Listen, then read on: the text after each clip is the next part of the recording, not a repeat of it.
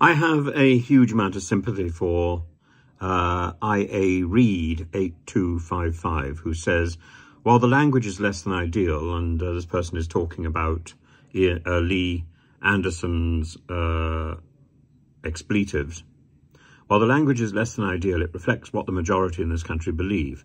These people are in no position to complain about their treatment after they have been saved from the dreadful consequences of remaining in their own country. Really? Let us be realistic. These immigrants are here because of the benefits they can get, and which they are almost certainly not entitled, to which they're almost certainly not entitled. For too long, the UK has been a soft touch. Asylum for those who are in that category is granted to the nearest available country, which does not describe the UK. We need a far more robust response to them. Well, I'm sympathetic to the view. I think this is not necessarily a majority view. I think one has to be very careful of the algorithm of YouTube, and it directs you to people who are saying the same thing that you believe, and so you end up in a sort of echo chamber. But equally, the rhetoric which is put out by the government is extremely convincing. And the problem here is that legally, the Home Office is on very, very weak ground, and morally it's on extremely insecure ground. Tony Blair put forward two, or at least one idea, that we should be having, we should have a system where the application for asylum can be made in consulates around the world.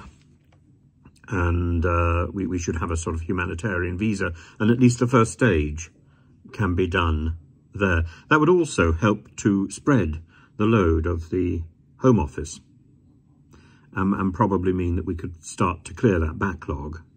The other thing I think we can do very reasonably is to give migrants the opportunity to work and to rent their own accommodation. That again takes down the price of paying for hotels.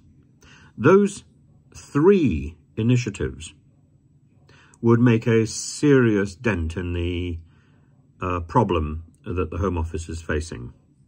And the Home Office is therefore only facing this because of Theresa May's hostile environment and Suella Braverman's desperation to cling on to ideology which is extremely uncertain legally and morally. We are still signed up to the 1951 Refugee Convention. I have been saying all along that the thing that this government could reasonably do to ensure that it leaves a positive postscript in the history books is to convene an international conference and to begin to redefine the 1951 Refugee Convention, because it's something that we are going to have to look at, particularly when the floodgates open from the conflict in Niger and in the centre of Africa, which will happen within the next year.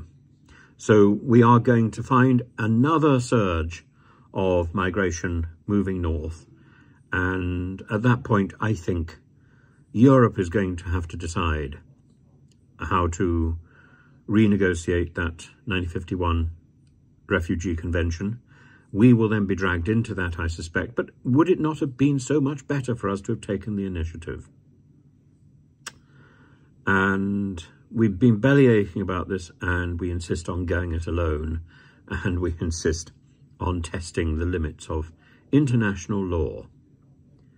It is madness. It's like King Canute, whether he actually willed the sea to stop or whether this is simply a metaphorical statement. It doesn't really make very much difference. The idea is that it was impossible.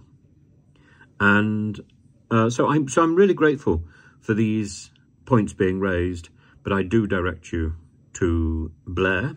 And Blair, you may not like Blair, but you may not like Chris Bryant, for example. You may think, oh, Bryant is the person who shopped Farage about his Russian connections and receiving money from RT. Well, he's lucky he got paid some money from RT. I don't know anyone else who ever got paid from RT. But I certainly never got paid properly for teaching in a Russian university. So, congratulations if Mr. Farage managed to get any money out of that. But the real, and I stopped in 2019, I think, was the last time I went over